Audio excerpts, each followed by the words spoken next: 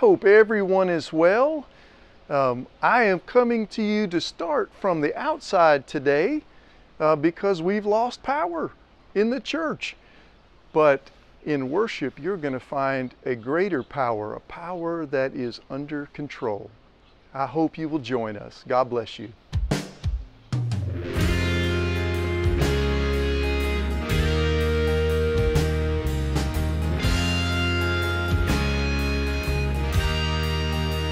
Seems like every time I had a choice, I made the wrong one. I was looking for answers on my own. Had an angel on my shoulder, a devil in my ear, yelling, telling me where to go, and I blindly followed. Sometimes it's like thunder. Sometimes he screams out your name, right there at the top of his lungs, but I don't hear a thing. Sometimes I need to get out of my own way and be quiet for once in my life. Just slow down and remember, sometimes he whispers,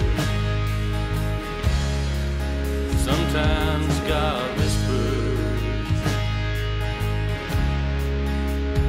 Well, it's hard to hear a pin drop when the music has got the beat, pump the soul out. You can't even point out the rhythm of your own heart.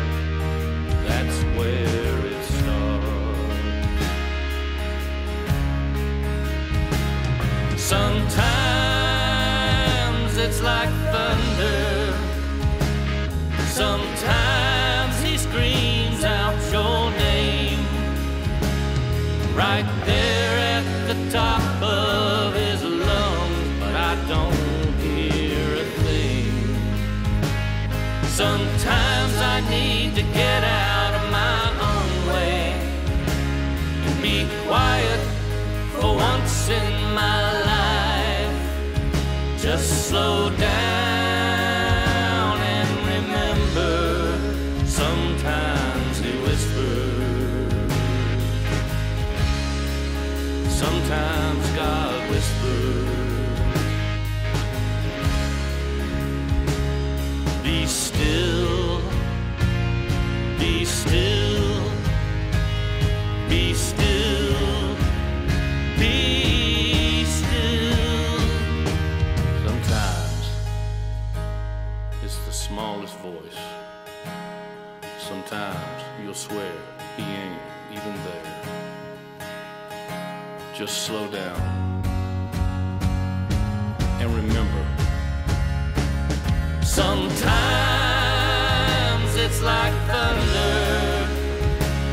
Sometimes he screams out your name, right there at the top of his lungs, but I don't hear a thing. Sometimes I need to get out of my own way and be quiet for once in my life. Just slow down and remember, I slow down and remember.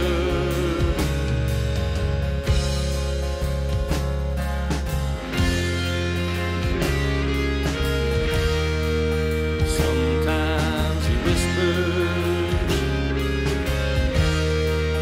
sometimes he whispers, sometimes God whispers.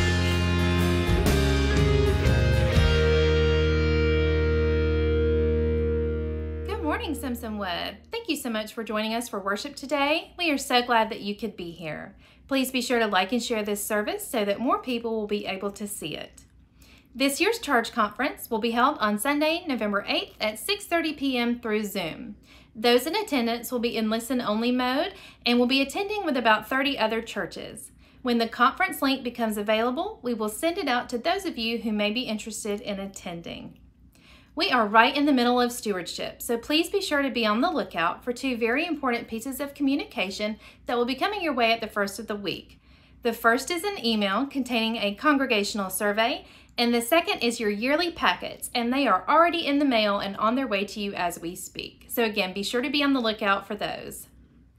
Mark your calendars for Sunday, November 15th is Celebration Sunday. This day will be filled with food, fellowship, and fun. On that day, you'll be able to drop off your estimate of giving cards, you'll be able to pick up a Christmas gift from Simpsonwood, and you'll also be able to enjoy a delicious Thanksgiving feast from our very own Chef Bobby Smith, and that will be drive-through and pickup only. On this Sunday, you will also be able to donate canned goods for our mega canned food drive for Neighborhood Cooperative Ministries. So again, be sure to mark that date on your calendar because it's going to be a lot of fun. We are so glad that you could join us, and I will see you next week. Be sure to stay tuned for a message from Brian concerning our mega canned food drive. Bye. Good morning, church family. I wanted to give you an update on one of the awesome things happening on Sunday, November 15th from 10 a.m. to 6 p.m. right here on the church campus in front of Building C. We are doing another major food drive for the Neighborhood Cooperative Ministries to help alleviate some of the struggles that they are facing right now. You can go to their website to find a list of the most needed items, everything from canned meat to vegetables all the way down to pasta. And know that we'll be here the entire time to collect the items when you drive through because we want to do the best that we can to, again, help alleviate some of the struggles that they are facing. We know this is going to be a huge project because we are trying to collect 10,000 pounds, but we have great faith that this will take place. Speaking of faith, boys and girls, if you're with us this morning, I want you to do me a favor.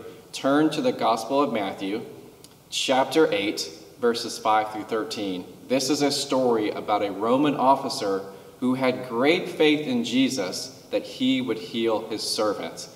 I don't want to give away the ending, but I'd love for you to read that with your moms and dads this morning sometime. Again, Sunday, November 15th, 10 a.m. to 6 p.m. Miss Emma, myself, a bunch of the youth will be out there to help. We want to do the best we can for this great cause, and we want to give back during this season of Thanksgiving. Church family, you are loved. Thanks for your time this morning, and we'll see you soon. Hey there, you caught me in the kitchen. I hadn't planned on cooking tonight, but Kathy's had a busy day. Some things unexpectedly came up, so she asked me if I could help do something for dinner. So I said, sure. You know, I'm usually glad to help when I can. I think probably most of us are that way. We like helping others, and someone's always there to help us. And this is the month we need to look at and see what kind of help the church needs for next year. It's our stewardship campaign. That's just not a financial campaign, but this year there's been a lot of unexpected things happen in our own lives as well as the church. So we're not asking for a pledge this year. We're only asking for an estimate of giving so we can have a balanced budget to fund our staff and our ministries and our missions. But what we do need everyone to do is go online and take the church-wide survey and indicate the things that you would like to do this year that would help the church. And if you don't know what those things are, someone will give you a call. Now let me get something in the oven.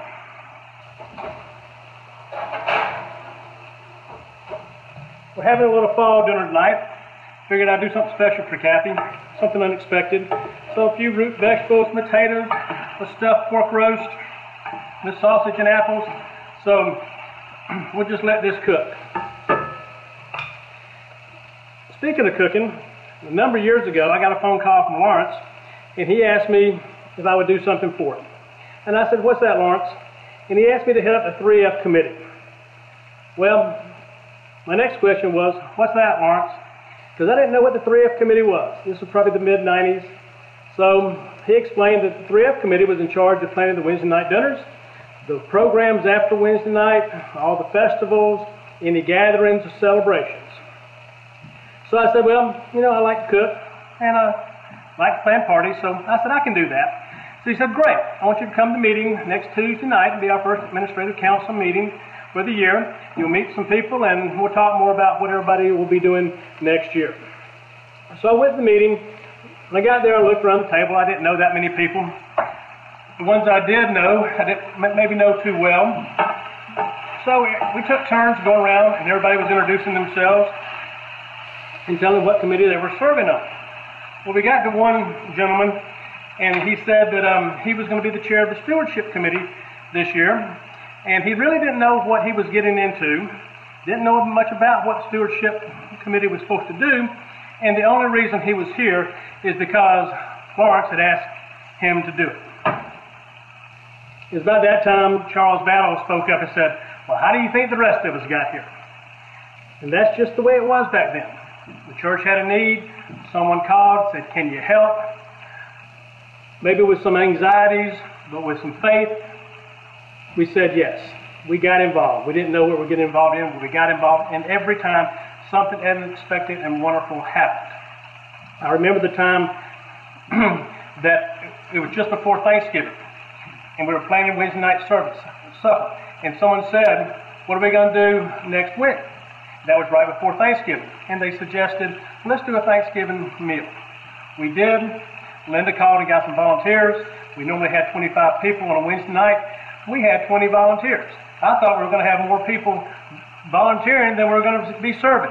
We ended up with 60 people. Last year we had 260 people for Thanksgiving feast. We've been doing it for 25 years. That was totally unexpected. I remember the time Chris Miller and Cindy Miller, who were responsible for creating and setting up Bethlehem. Chris and I worked for the same company. Our kids were great friends through the years, and the families did a lot of things together. And he said, you got a farm? He says, what kind of animals you got? So I said, I've got some cows and calves. He said, well, what do you think about bringing some animals to Bethlehem? And I said, well, we had to build a corral, but maybe we can do that. We need some help. So we got some help, and weekend before, we built a big corral as we're building Bethlehem. And I called one of my neighbors. Then I called around some of my church buddies and reluctantly got a few volunteers to go up and help me load up some cows, and went down to my neighbors and got the donkey, and we found some sheep and we found some goats, and we came back and we unloaded everything in the pen and thought everything was great. Everybody that was asked to help was there, willing to help. Everything went great. Well then, about 6 o'clock in the morning, we get a phone call saying, Bob, your cows have escaped. That was unexpected. So, came over to the field looking for cows, waited the sun come up, and there was no sign of any cows. So we started calling, and by 10 o'clock we had 50 people, 50 cowboys that when they woke up, they had not expected to be herding cows in the afternoon. But 50 people showed up because they were asked to come help do something they'd never done before. So we did what anybody would do in these parts. We figured we had to have a place to put them, so we made a human funnel out of cars and people, and we herded them into the playground of the church. Lee Harwood was our wrangler in charge of helping getting them on the trailer, which we did, got them back over, put them in the pen, and the most unexpected thing about that was I never expected to see those cows again. I don't know where they were going to be. I might have had to donate them to the church, but I didn't expect to see them back in that corral. When you volunteer, something unexpected is going to happen. I think about all the times John Manning gave us the children's sermon. And so many times, something unique, something unexpected happened. A child would say something, and John would go with it. And it touched us all because he was willing. He was a great steward for our church and a leader, an inspiration for our children. Go online, take the church survey, and remember, we will have a celebration this year, but on the 15th of November, it won't be gathering inside like we normally do, and we probably won't be able to have our Thanksgiving feast inside, but we will have a drive-through dinner on the 15th, so you may be getting something unexpected on that day. Thank you for all you do. Thank you for your service, and I can't wait to see you at church. God bless you all.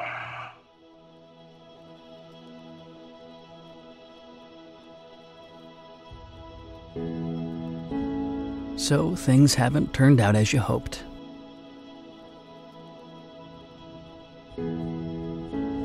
Life took a turn. A bump, a darkened sky. And at times it may have seemed there was no hope.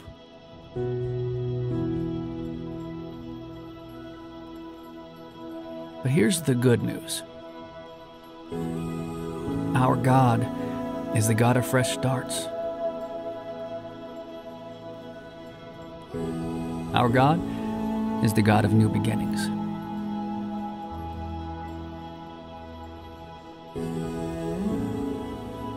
Our God brings new mercies, new compassions, not just once a year, not just when things are bad,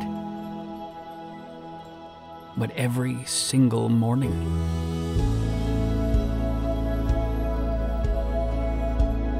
This season has been tough.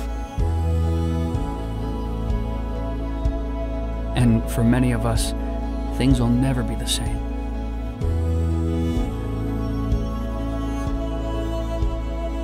But we are here, breathing, maybe smiling, or crying, or shouting, or laughing. But we are here, feeling, maybe fighting, or cheering, or seeking, or grieving, but we are here, living. And we are not alone. Our God is here. Our God is with us. And our God is the God of new creations.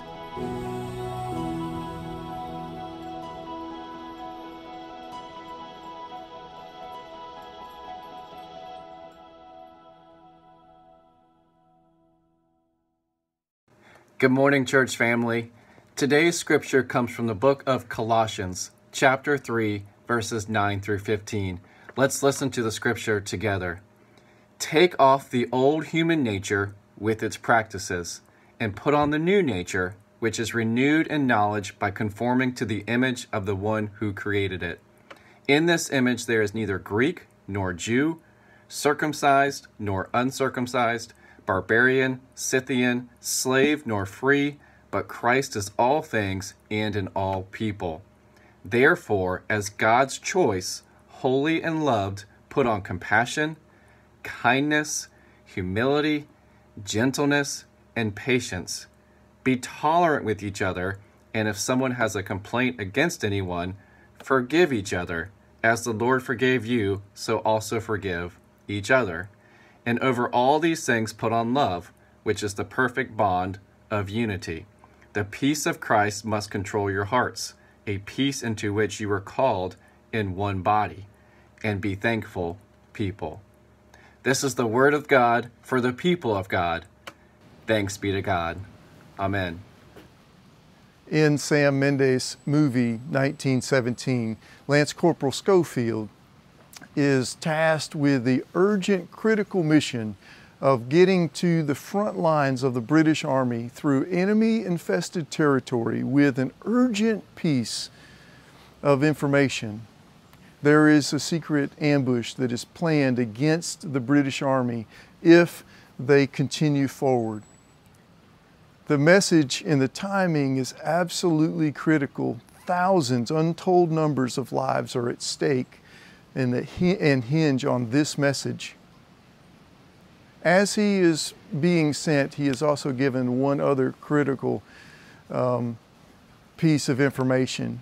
He is to make sure that when he relays this information, that in the presence of his officer, that there are witnesses.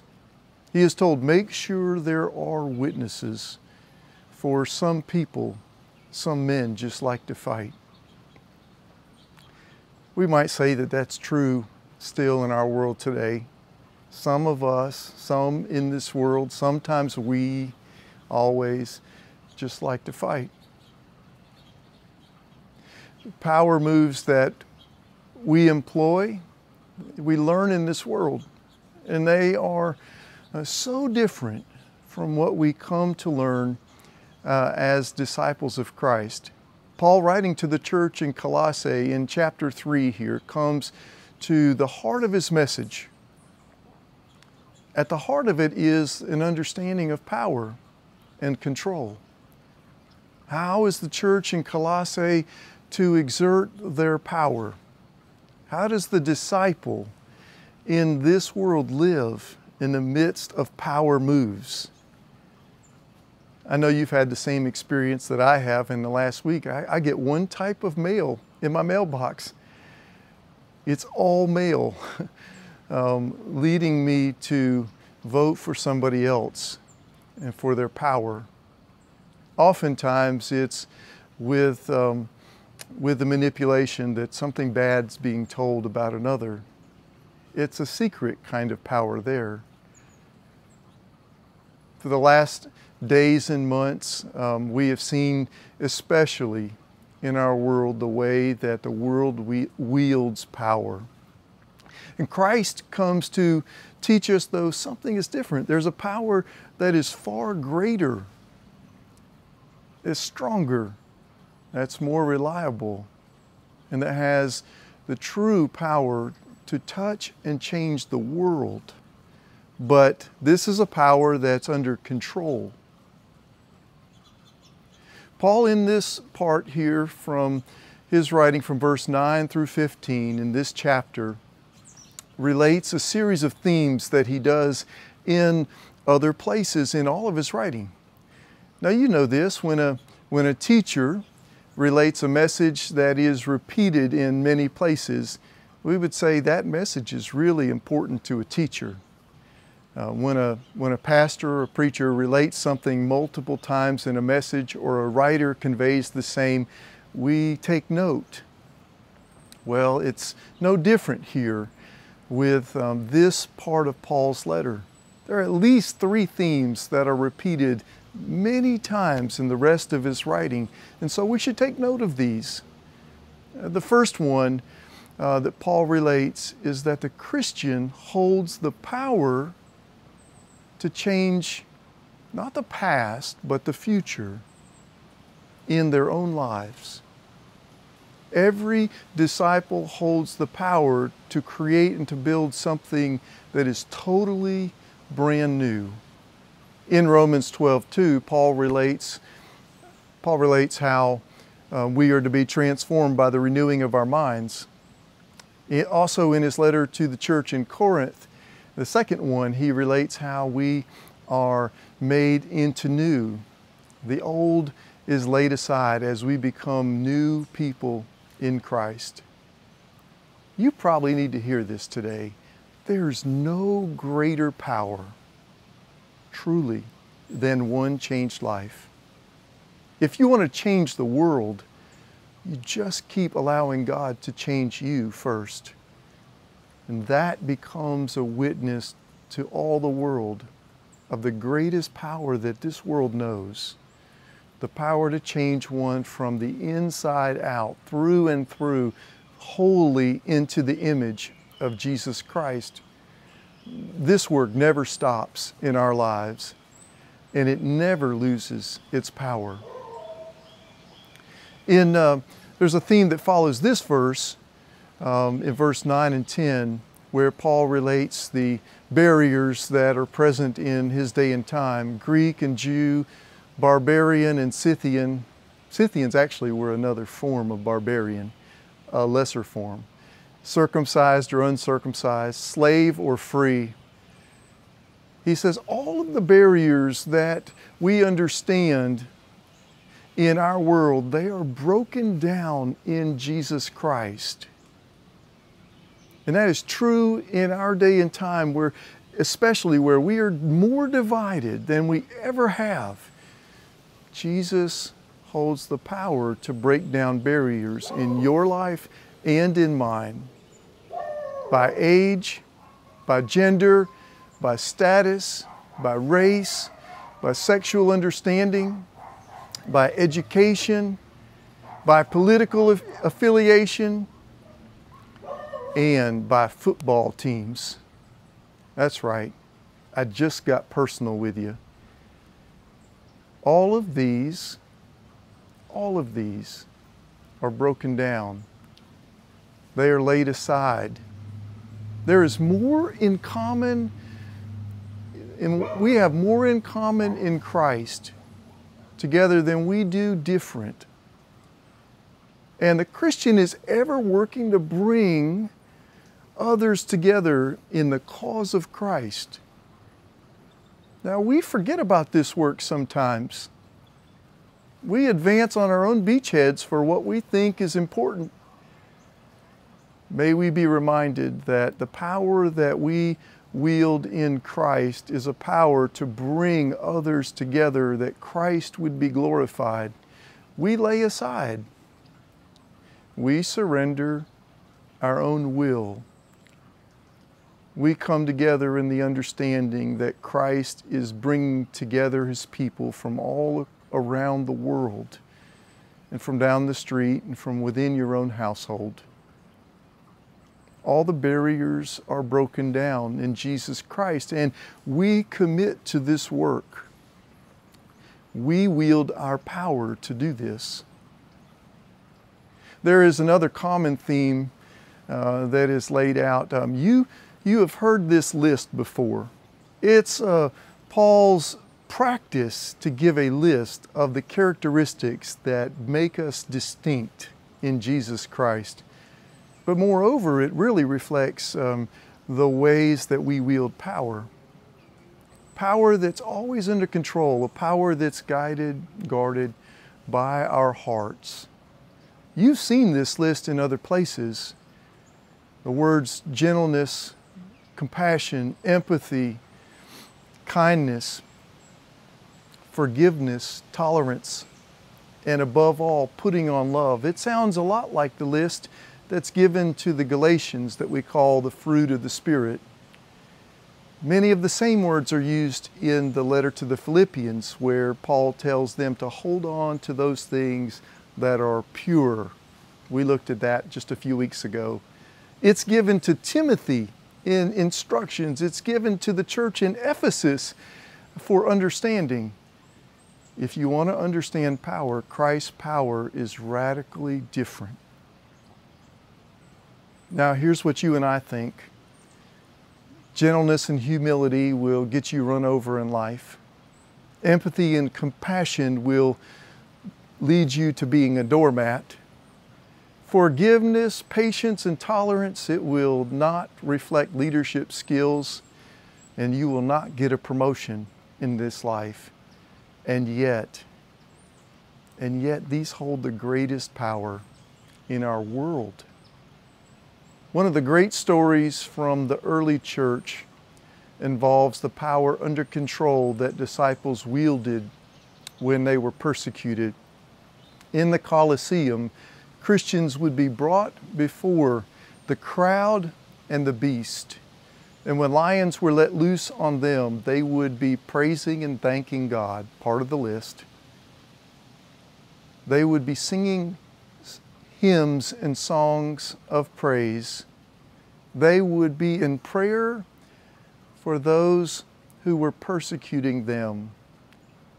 And the Romans learned early on that the killing of Christians didn't wipe out a movement of God. It made more Christians, because those in the Colosseum would be stunned at the power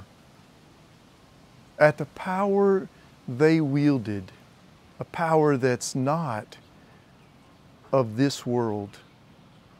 May you and I embrace the power that God gives us to be made new, to break down every barrier, to change us from the inside out, that we might be God's witnesses to the ends of the earth, reflecting the love of God that God has for all the world. Power under control in your life and mine. Would you pray with me this morning? Oh God, we thank you. We thank you that you are faithful in all the ways that you love us and gift us and empower us. We pray to reflect that in this your world perfectly. We pray for all of our elections. We pray for those who are serving now and those who will come to serve. Lead us in our hearts to lay aside our desire to be right or to be in power. Lead us to serve in cooperation with what you're doing in the world. And may your power be made perfect in us through weakness, that you would be glorified, we pray. Amen. Have a great week, church. You are loved in Jesus Christ, and I can't wait to see you soon.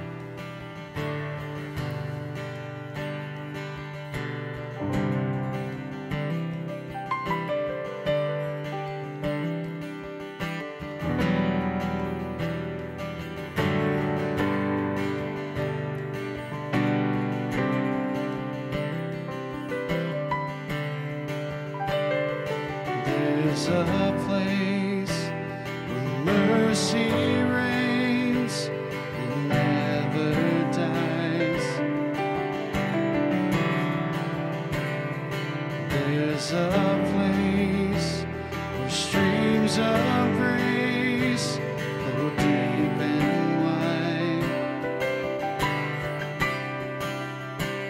where all the love I've ever found comes like a flood, comes flowing down. And at the cross, I surrender my life. I'm in awe of you. I'm in awe of you. Where your love ran red and my sin washed white. I owe all to you. I owe all to you, Jesus.